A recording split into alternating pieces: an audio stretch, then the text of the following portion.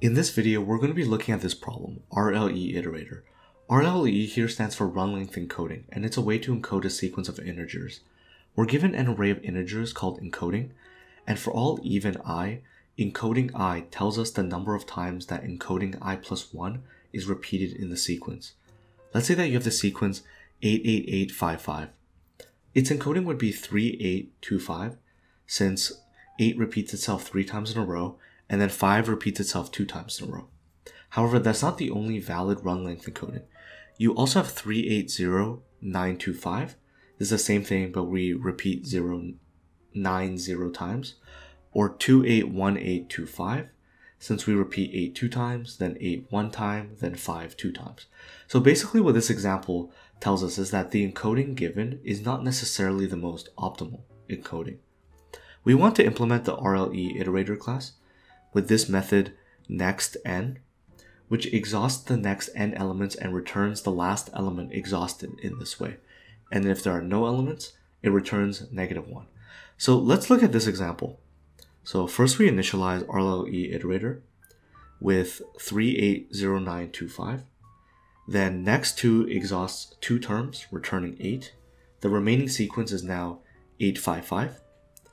Next one exhausts 1 item, returning 8. The remaining sequence is now 55. Next one then exhausts 1 term, returning 5, and the remaining sequence is now 5. And then finally we do next 2. Well, we exhaust 5, but then there's no more terms left in the sequence, so we return -1. Okay, let's break this question down. Let's think about how we would iterate through a regular array, and then use that as the starting point. So let's make the array 88855. Well, iterating through an array is easy. We just use an index. So if we visualize it, that index starts at 0, and then on every iteration, we increment the index by 1. So if we call next n on an array, we increment the index by n. Next 2, and we increment index by 2, like this. So seems simple enough. Let's see how we might use an index to iterate through an encoded array. Let's use this encoding, 3825. On every iteration, instead of incrementing the index by 1 first, why don't we just decrement the current count by 1? Then only once we reach 0 do we increment the index by 2, since all the even indices give us the count for the next number in the sequence. Let's see this in action. So let's start off the index I at 0. So on the first iteration, encoding I, which is 3, is not 0. So then we decrement it by 1, and then we return 8. Then on the next iteration, encoding I is not 0, so we decrement it by 1, and we return 8 again, and then again. But now encoding I is 0, so let's increment I by 2 to jump to the next even index.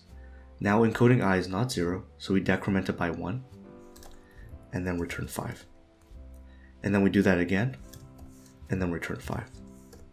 And now it is 0 again, so then we increment I by 2. But now I is out of bounds, so then any calls to next here is going to return -1. Let's translate this into pseudocode. Start off with I equals 0, and then for the next method, so if encoding I is equal to 0, we're going to increment I by 2. Now if I is outside the bounds of encoding, we're going to return -1. We're going to decrement encoding at I, and then we're going to return encoding I plus 1, since that's the actual value. Now the question is, does this work on all valid encodings? And the answer is no, it does not, but it's a great start. So this breaks down when we have an encoding like this. So let's step through this. I starts at 0 here. So first we decrement this by 1, we return 8. Then we decrement it by 1 and return 8. And then we decrement it by 1, return 8 again. But now in the next iteration, we increment the index by 2. But the index is going to be here, and we're going to decrement this by 1. And we're going to incorrectly return 9. And now in general, we're in a weird state.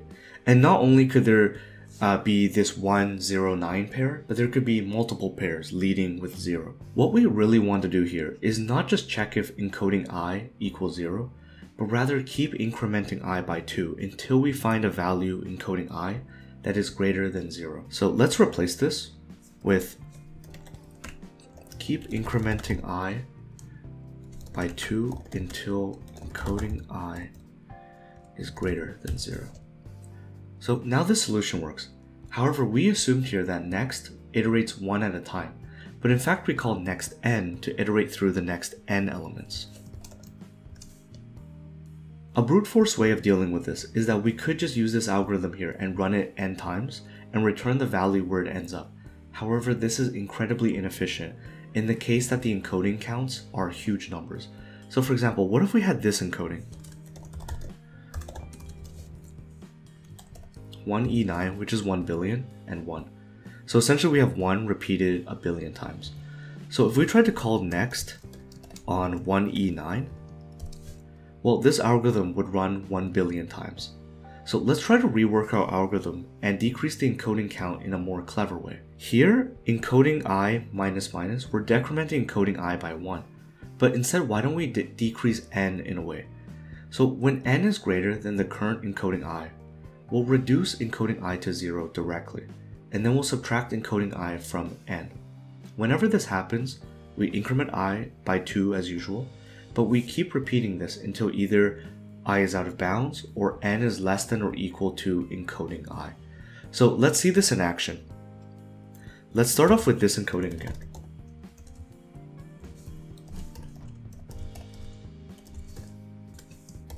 Where the index I starts off at 0. Let's say that we try to do next 4. Well, here n equals 4. N is greater than encoding I, which is 3, so we reduce it to 0 directly. Then we reduce n by 3. And then we also increment I by 2. Well, now n is greater than encoding I, which is 0, but it's already 0, so let's increment I by 2. Now n is less than or equal to 2, so we reduce encoding I by n, so 2 minus 1 equals 1, and now n equals 0, and then we return 5. Let's see how this will work on the 1 billion 1 array.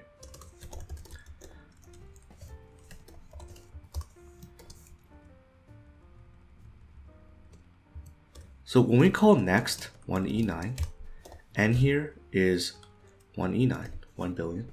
So since n is less than or equal to encoding I, which is 1 billion as well, we do 1 billion minus a billion, which equals 0. This becomes 0, and this becomes 0 directly. And then we increment I by 2. And then we also return 1. And then on all subsequent calls to next, we return -1. But clearly you see here that we do the calculation in one step rather than 1 billion steps. Let's update the pseudocode. So first let's remove these 3 lines. What we really want is this. So while I is within the bounds of encoding and n is greater than encoding I, we're going to reduce n by encoding I. Encoding I is going to become 0 directly. And then we're going to increment I by 2. Now at this point, if I is outside the bounds of encoding, we're going to return -1. And then we're also going to reduce encoding I by n. And then we're going to return encoding I plus 1. Great, this looks good. So let's look at the time complexity for this function next n. So in the worst case, n is greater than all of the encoding counts. So an example would be if n is 1, but the encoding array is something like 0, 1, 0, 1, 0, 1, and so on for the entire array. Well, this while loop over here would have to step through at most n over 2 indices, since it only steps through even indices, which is on. The other steps are o1. So overall the time complexity is going to be on.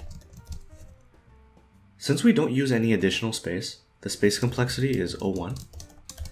However, this does depend on whether we count the space used in the input, which here is the encoding array.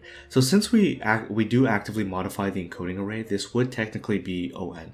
Just something to keep in mind to explain during an actual interview. Okay, let's implement this in Java. So first we're going to have a field called encoding, and also field index. I'm going to set encoding, and we're going to initialize the index to be 0. Now, while index is less than encoding.length, so while it's in bounds, and n is greater than encoding index, we're going to reduce n by encoding index. Encoding index is going to become 0 directly. And then we're going to increment index by 2. And at this point, if the index is out of bounds, greater or equal to encoding.length, we're going to return -1. And then we're also going to decrement encoding index. We're going to reduce it by n. And then finally, we're going to return encoding index plus 1. This pretty much follows the pseudocode directly. Okay, let's submit this. Great, and you'll see that it passes. And that's how you solve this problem, RLE Iterator.